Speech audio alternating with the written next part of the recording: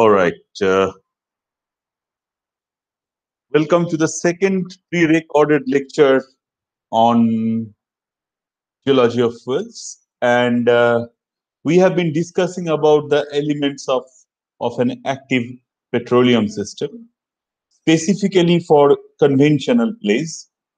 And so far, we have looked at source rock, reservoir rock, cap rock, trap, and cap rock. Okay. We have not talked about trap migration pathways. We have talked a little bit about maturation. Uh, so, in case of source rock, we said it is very important to have uh, um, sufficient TOC, total organic carbon. And with respect to the nature of the kerogen, we have subdivided source rock into three categories: type 1, type 2, and type 3. And then we also said that it will need a specific depth window in which that source rock must be cooked so that the hydrocarbon gets cracked. Then, in terms of reservoir rock, we talked about the basic properties which are necessary to make it a successful reservoir rock. Excuse me. And we said that the properties are porosity, permeability, net to gross, hydrocarbon saturation, um, and so on and so forth. So we talked about ultimate recovery. We talked about enhanced oil recovery, enhanced gas recovery. We talked about how we can determine hydrocarbon contact, oil gas contact, gas oil contact, gas water contact, oil water contact, uh, and how pressure data can help us to determine such contact height, how resistivity logs can help us in determining such contact.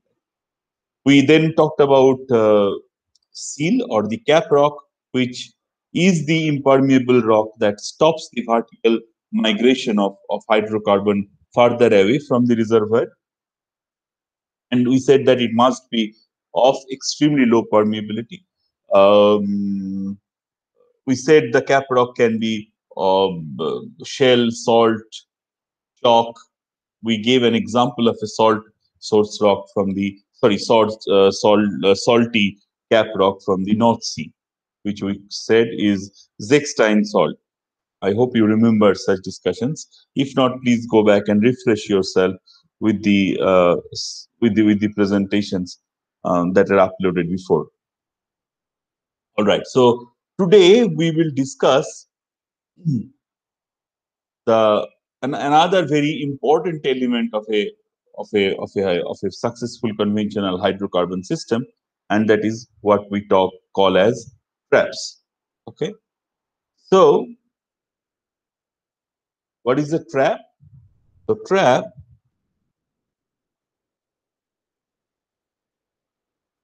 is a geological configuration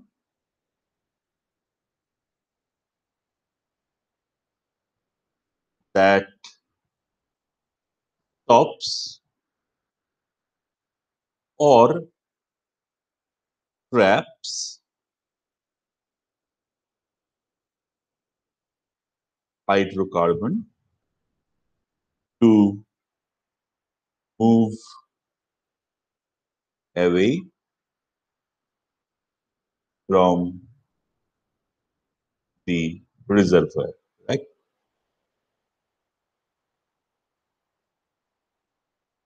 So it's not essentially a rock. So we know reservoir rock, we know source rock, we know cap rock, but trap is not a rock. Trap is a set of geological configuration that will stop the hydrocarbon to move away from the reservoir that is in the target, right? So as we have explained in the first class, if you remember, that here is my reservoir rock, and we said this is with high porosity and permeability. So it has high pi and K. Pi stands for porosity and K stands for permeability. And then we have the cap rock on the top of it say in this particular case it is shell, okay, and this is low pi, low K, low porosity, low permeability, and the hydrocarbon is moving from the source rock, okay, moving from the source rock. It hits the reservoir rock and then tries to move up, but it finds the cap rock. Hence, it starts its lateral migration. And then, if this is a flat structure, the cap rock is stopped here, then this will further migrate away, and the hydrocarbon will not be stored here in the pore space. So we need to develop some sort of structure, okay, some sort of structure in the reservoir rock and in the cap, okay, that will, so the structure will be developed in the both in the cap rock and in the reservoir rock, so that this sort of lateral migration is essentially stopped. This lateral migration must be stopped, right? So let us see what are the different types of combinations by which we can stop such migration, right? So traps are broadly subdivided into two categories. One we call as structural trap,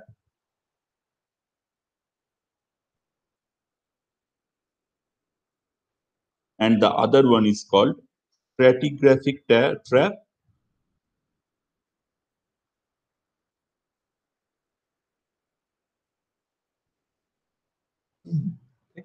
And this is sometimes also called geomorphic trap.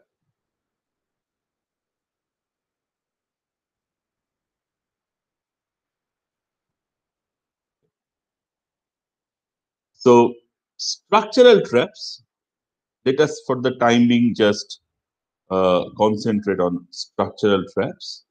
We will come to the stratigraphic trap in a moment, but let us first discuss structural trap. Okay, so structural traps are traps formed by deformation.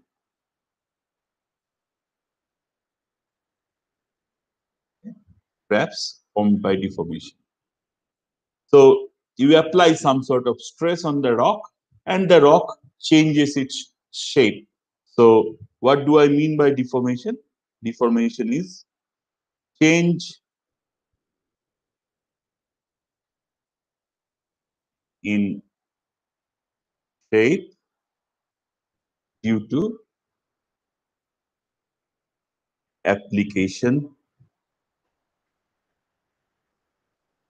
of stress.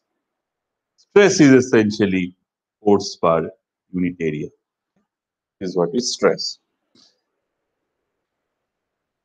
So that is what a structural trap is. Okay? And structural trap can be further subdivided into fault related trap, fault related trap, and fold related. So let us first look at the fold related trap, and then we will come to the fault related trap. Okay? Let us first look at the fold related trap.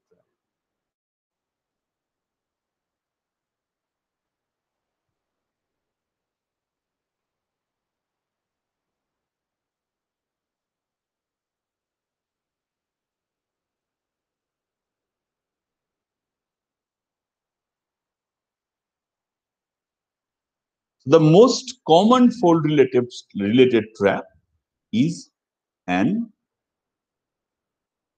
anticline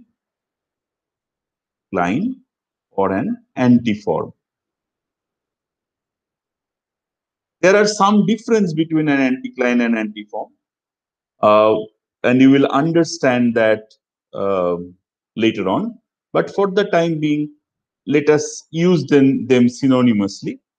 So we are referring to a structure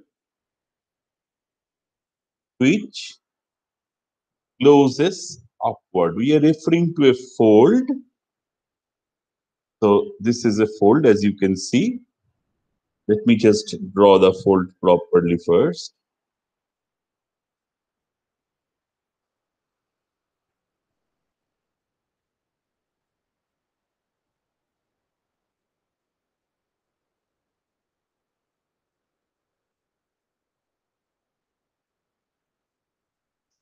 Here, maybe another layer here. So it's a multi-layered strata.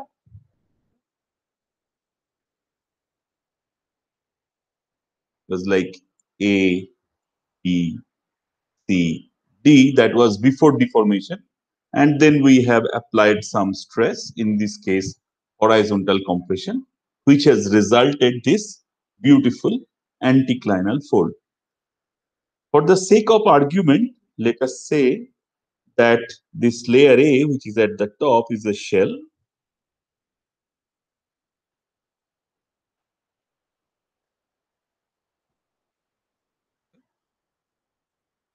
So in terms of petroleum system, this is my cap rock. So that will essentially stop the hydrocarbon to get out of the system. Get out of so the vertical migration will be stopped. Now let us say, and everything below here is sandstone. Everything here is sandstone. So B, C, D, they are all sandstones.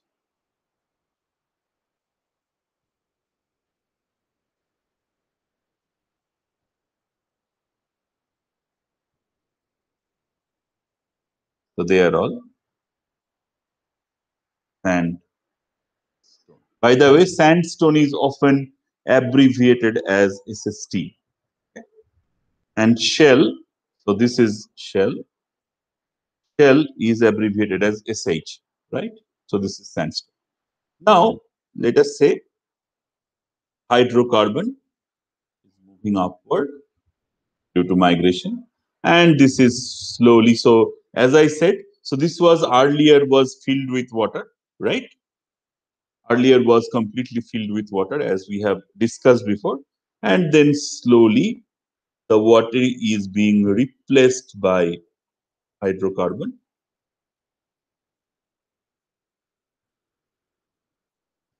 Water is being replaced by hydrocarbon slowly.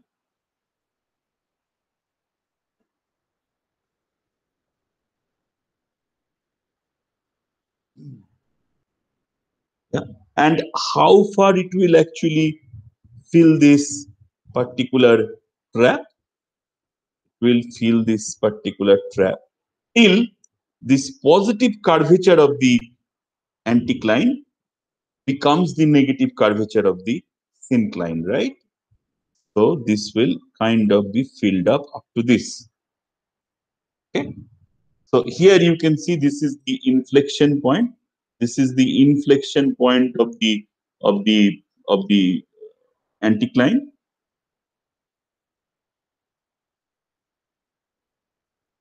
where the positive curvature is actually becoming a negative curvature, because I am expecting the presence of a syncline here, right?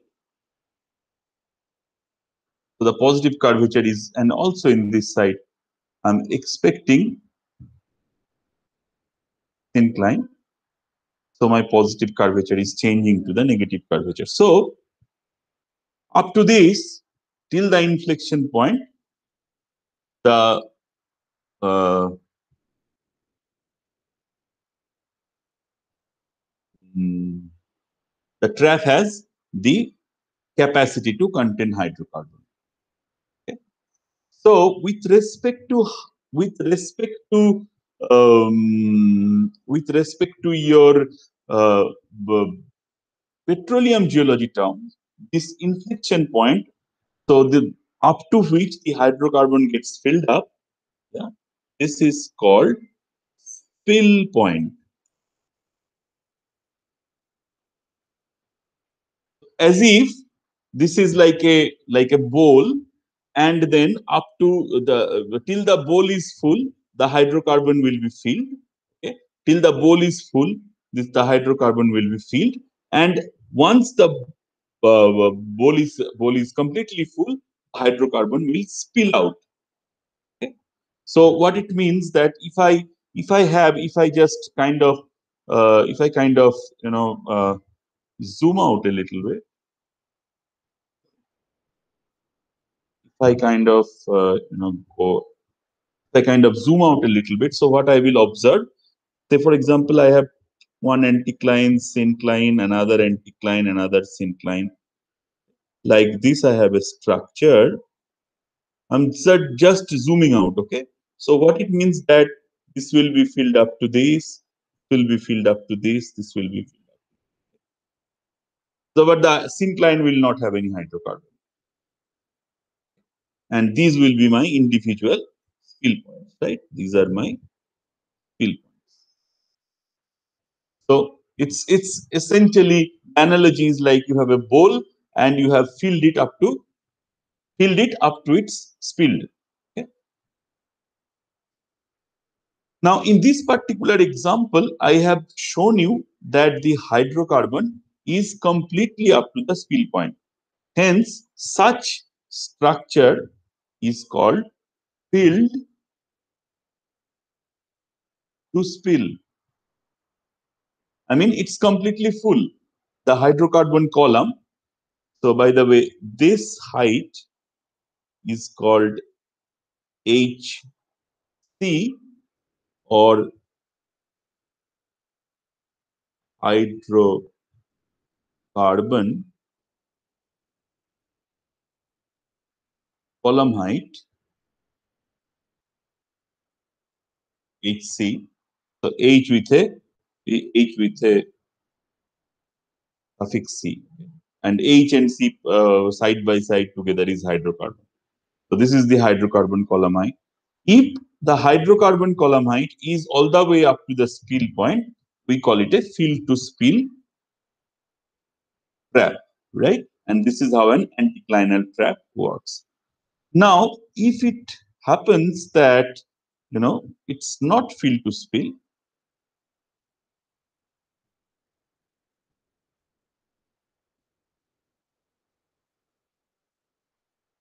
that the hydrocarbon is, we just draw back the reservoir, of course, is only up to, it has only filled up to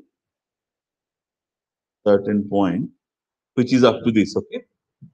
So here is my, say this is gas, and then this is water.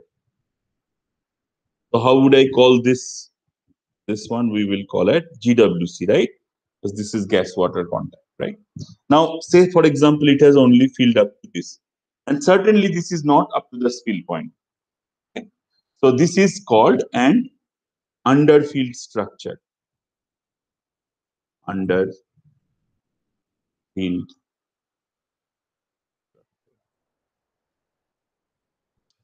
Now, why would a structure be underfilled? Okay, and there are two reasons behind it. Okay? And I'll just write them down here for you.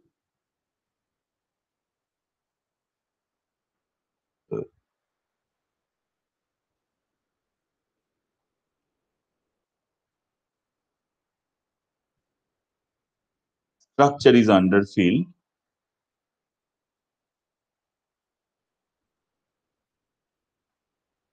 because, number one, not enough hydrocarbon supply. So that means the source rock which we have here, okay, which is the shell again, has not produced enough hydrocarbon. so that everything can be filled up to the spill. Okay. And number two reason is this cap rock is leaked. Cap rock is leaking. Cap rock leaking is also sometimes called top seal breach. Because this is called cap rock, this is also called top seal. Because it seals the top, so it is called top seal. The top seal breach. If there is, say for example, if I have fractures in the top seal, then also the hydrocarbon from here can leak out.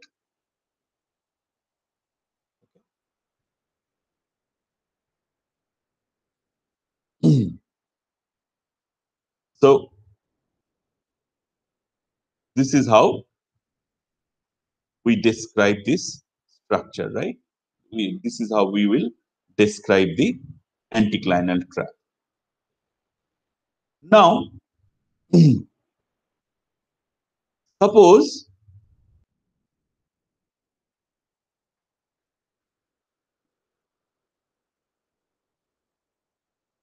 we look at a different structure now. Let's just move ahead from to another type of structural trap, and that is what we call as fault related trap.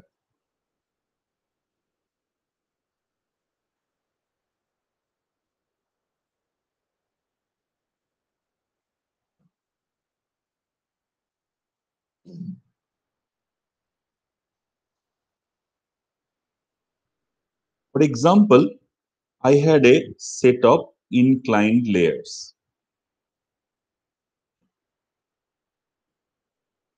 Why I am saying inclined, I'll explain in a moment. And then, of course, the top layer is shell.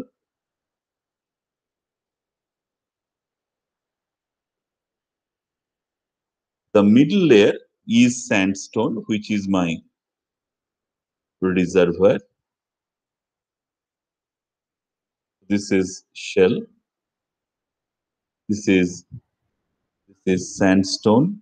This is shell. And then again, I have another layer of shell. Okay. So maybe this is my cap rock. And this is kind of sandwiched between two shells, right? Now, for example, I have developed a fault here. And how would my fault then look like? The fault will then look like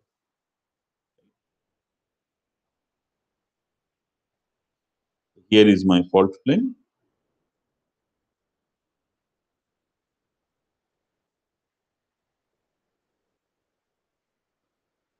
This is my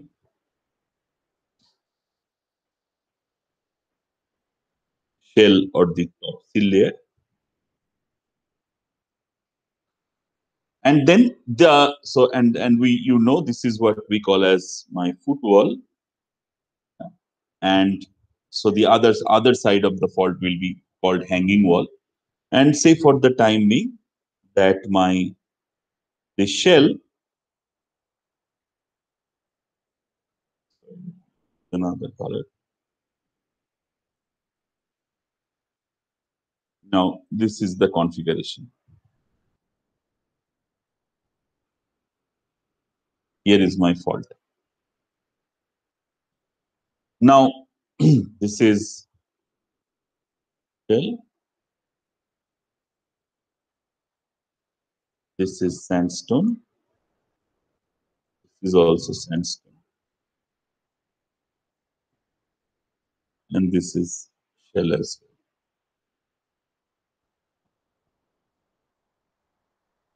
Now let us say here somewhere was my source rock.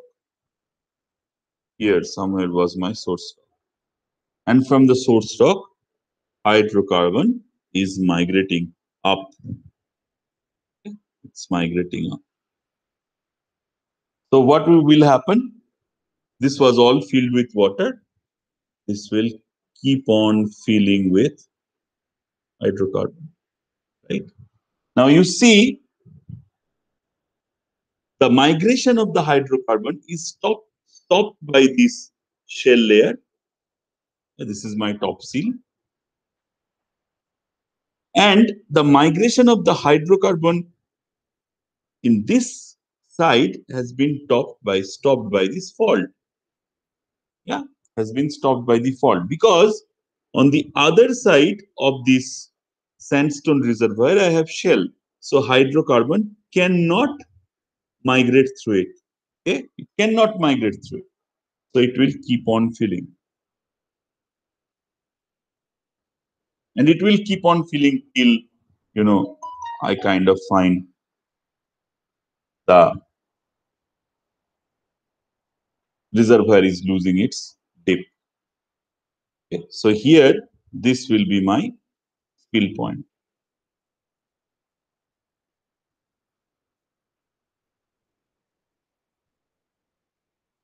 And such traps are called fault-related traps.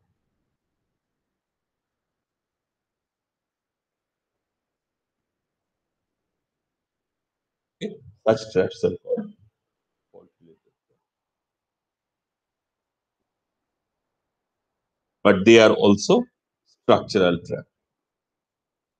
Now, what happens? What is the second type of trap? That is what we call as stratigraphic trap.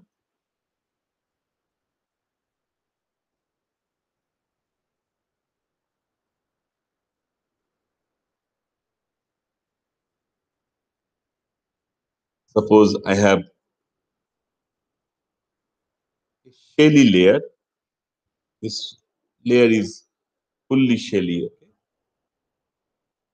And then in between, I have one layer which does something like this. Okay?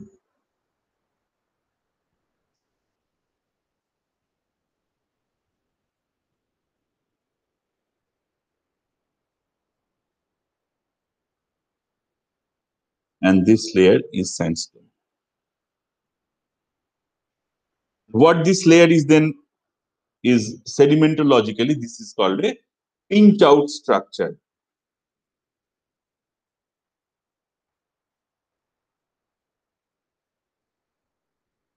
Because of the change in sedimentary facies, sedimentary depositional environment, what I am observing that there is a sand lens, there is like a big sand body kind of sitting inside a shell.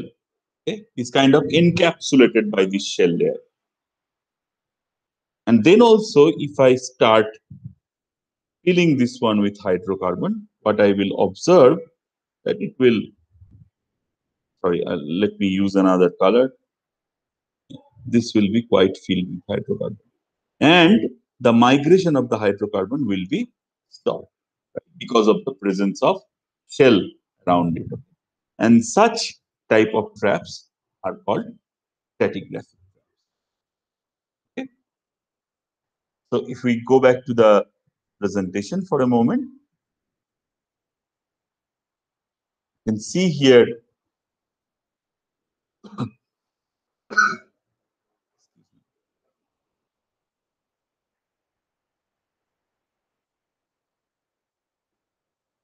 both all types of traps are essentially described. You can see here this is an anticlinal trap. This is a pinch out, the fault related trap. But remember, a fault related trap can never actually be there if it doesn't have any dip. Okay. So to create that structure, there must be some sort of dip in the layer. Okay. See, this is an unconformity related trap because of the presence of the unconformity, and essentially changing the rock type. Also, in this discrete sand body, hydrocarbon can be trapped. And here the anticline has formed because of the uprise of a salt dome. Now, the fault-related trap can be further subdivided into few categories. Okay, so let us start with uh, the first one. Okay, let us start with the third one. What you can see here, suppose this dotted layer is my permeable porous reservoir layer, and the porous and permeable reservoir layer, because of the presence of the fault, has been completely displaced. And because of such displacement, what has happened? Everything around that reservoir rock is non-reservoir. So hence, in this particular uh, this type of environment, what can happen? The structure can be fully filled to spill. Now, in here, what you are observing, that the displacement is not that high. So there is a little bit of area which is actually kind of puts a barrier. So there is only a part of the reservoir which is displaced. Everything is not displaced. So here the hydrocarbon can leak, but so the hydrocarbon is only been accumulated up to this point. Okay, and this type of structure we call as juxtaposition leak. And this is underfilled because although it has a juxtaposition leak, but it has not filled up to the spill point. In this case, this is the spill point because here it will spill out, right? But here you can see underfilled because it has not essentially went all the way up to the spill point. The spill point would have been here, right? And this is what I call a juxtaposition seal. You can see here, although the reservoir is not fully displaced, but and there is juxtaposition between these two reservoirs through the fault. So ideally, this would have been my spill point. Ideally,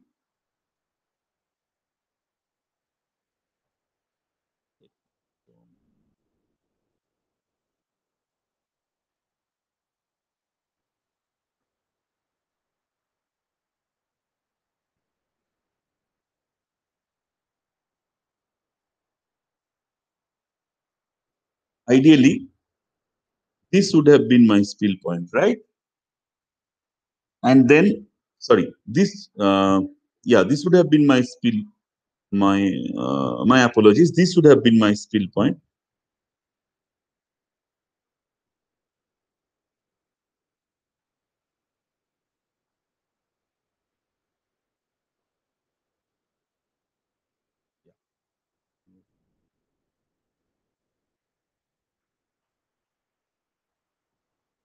This red mark would have been my spill point, but you can see that it has gone beyond the spill point because so that means the property of the fault has changed in such a way that the hydrocarbon, even if it is juxtaposed with, even if the reservoir is juxtaposed with the hanging wall reservoir, it cannot actually leak out, right?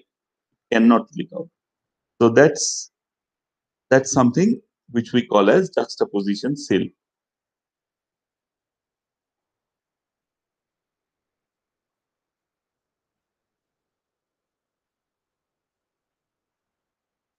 Anyway, we will discuss about this in greater details when we talk about fault seal analysis. Okay.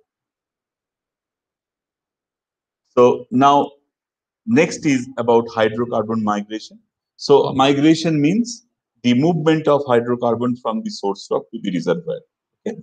Movement of hydrocarbon from the source rock to the reservoir, and how it happens? It can happen through faults and fractures.